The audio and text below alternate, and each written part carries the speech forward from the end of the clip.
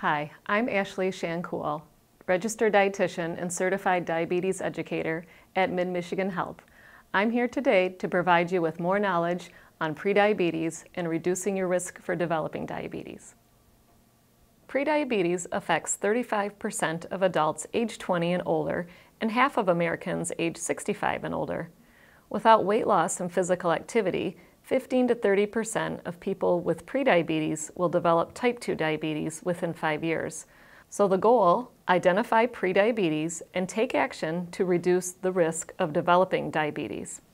Prediabetes can be a silent disease. It usually happens without symptoms, but we know elevated blood sugars affects the eyes, nerve endings, the heart and kidneys, leading to serious health complications. A prediabetes diagnosis increases your risk of heart disease and stroke by 50%. How is prediabetes diagnosed? If you had a fasting blood sugar of 126 or higher, that is diabetes. Prediabetes is 100 to 125, and non-diabetes is less than 100. If you had a non-fasting blood sugar test and your level was 200 or higher, that is diabetes.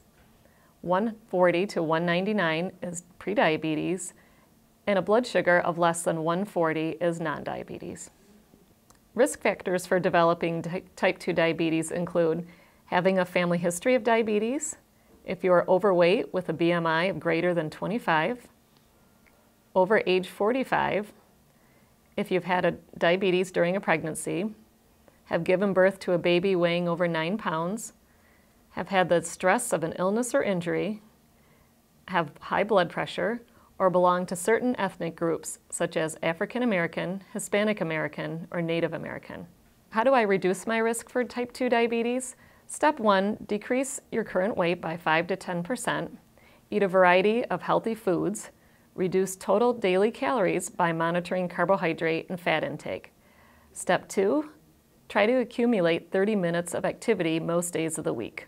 Start by making healthier food choices, balancing calories, and increasing your intake of fruits and vegetables and whole grains. And try to reduce your intake of sodium, especially in foods like canned soup, canned vegetables, and frozen meals. Drink water instead of sugary beverages. You can also reduce your risk by watching your salt and sodium intake. Try to keep your salt to about 1,500 milligrams per day. And did you know that a teaspoon of salt has 2,300 milligrams of sodium? Increasing your fiber can also reduce your risk. Eat plenty of fruits and vegetables.